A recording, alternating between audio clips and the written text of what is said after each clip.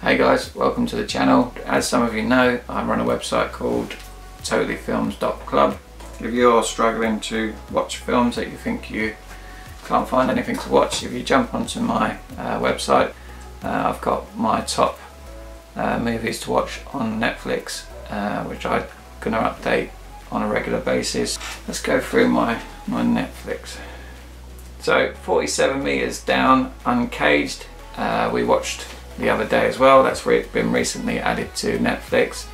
Don't get me wrong, I was never a massive fan of Jaws. I knew how it set a benchmark back in the day, but I do believe there's been better films about sharks, so I can't watch that sort of shit anymore. It was great in the day. Watch it now, they just become almost like B movies. Most people will be like, oh, the original was the best one, but it isn't.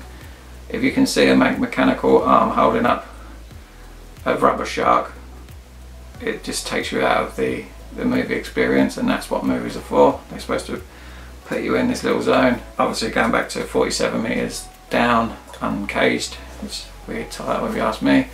I was quite impressed with it, to be honest with you. If you like sexy ladies swimming around in bikinis, this is, you know, definitely one for you to watch. Someone to look out for.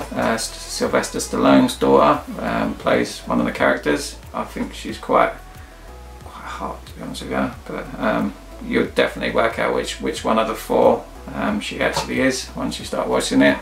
So the story is nothing we haven't seen before. The girls go on a little bit of a road trip, find a little lake, go exploring, something happens and they have to fight their way out. It's pretty much that in a nutshell. It's got a couple of jumpy bits in it. It's not, don't get me wrong, no one's going to win an Oscar for the acting. They did alright.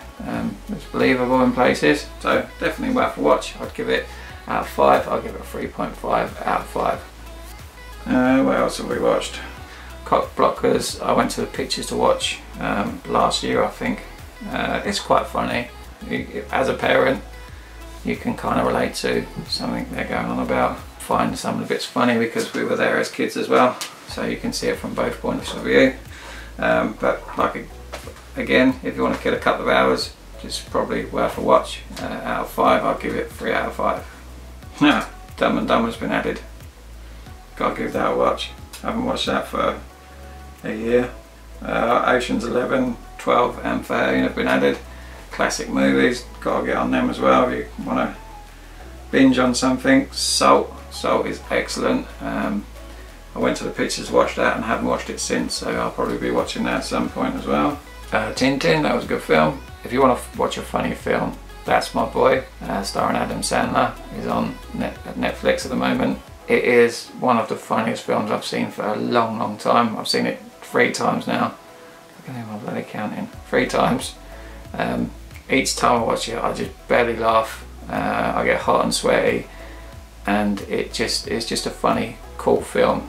If you can get over Adam Sandler's annoying voice that he does in it, it's, well, talking about annoying voices, but if you can get over that, it's so funny. The backstory and the whole concept of what's going on, it just cracks me up. It's one of those films I think I could watch again and again and again and laugh just as much every time. So a film I watched the other day, which is just sort of come across it on Netflix, was She's Out of My League. Didn't watch it when it was out originally, back in 2010, but if you like your American Pie style movies, I'd say this is definitely worth a watch. Don't get me wrong, it's not as funny as American Pie. It has its moments, it is funny. It's a comedy romance, but more of a comedy than a romance. So it's not a chick flick, so don't worry. You can still be quite manly and watch it. Yeah, it's just an all-round cool movie. If I was to rate it, I'd say it's a 4 out of 5. Definitely worth a watch. And again, we'll kill a couple of hours in this apocalypse isolation that we're finding ourselves in. As always, guys, thank you for watching. Give us a thumbs up, subscribe somewhere down the bottom, and I will catch you guys in the next one.